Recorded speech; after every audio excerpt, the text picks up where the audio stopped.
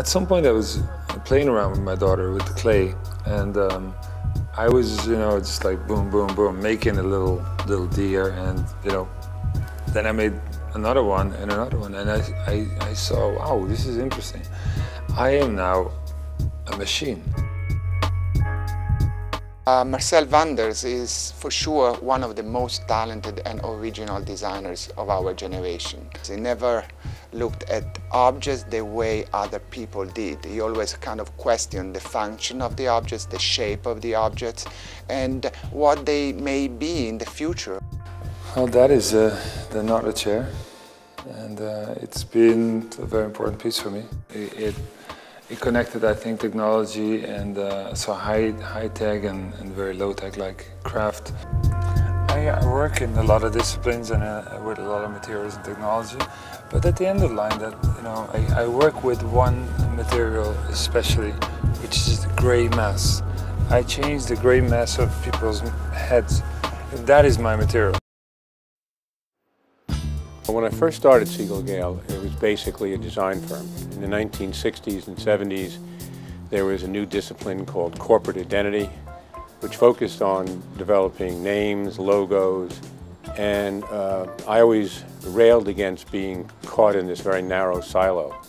And very early on in the business, I started to try to do a complete spectrum of communications for them to help them present who they are, what they did, and why anybody should pay attention to them. And back then, it was about identity, and it was about stamping logos on as many things as you could, and sort of big companies establishing their domain. I think he helped define the space. He moved brand building from where it was about identity to where it is today, which is about relationships.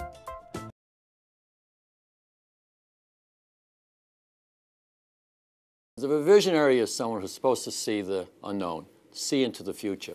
I think Jerry has done that in at least 3 different areas. He did it in his business life with Liz, in creating Liz Claiborne.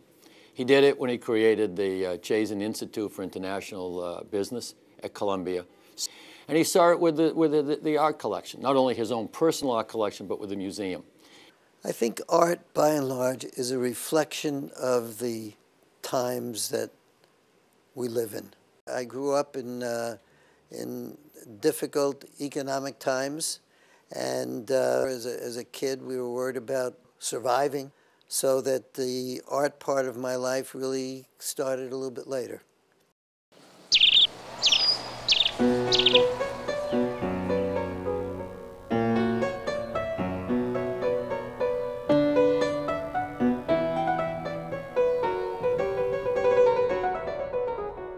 As an architectural student, we did a material study course, and we studied something about textiles and wove 2 afternoons.